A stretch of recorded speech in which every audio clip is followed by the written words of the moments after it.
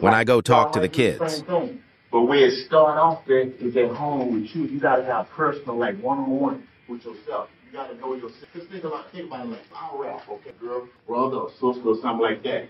And I'm like, hey man, hey, I love this. You do it. You know what I'm saying? So you can't count on them. You can't count on other people really push you, but appreciate it when they do. So you gotta understand that one-on-one, what you think of yourself is like your positivity, your motivation within. If you got that from the jump and you got the positive energy, the positive, feel, man, you can't nothing bother you. You know what I'm saying? I don't care, everybody believes in whatever they believe dealing with gods. Everybody got different gods, whatever God you believe in, just know he gave you a gift. It ain't no person in here have a gift. Every one of y'all got curious. I'll be like, man, what she got? Look how she used to know her box. You know what I'm saying? Okay, look how he just, you know what I'm saying? I wonder what's in your gift. What you got.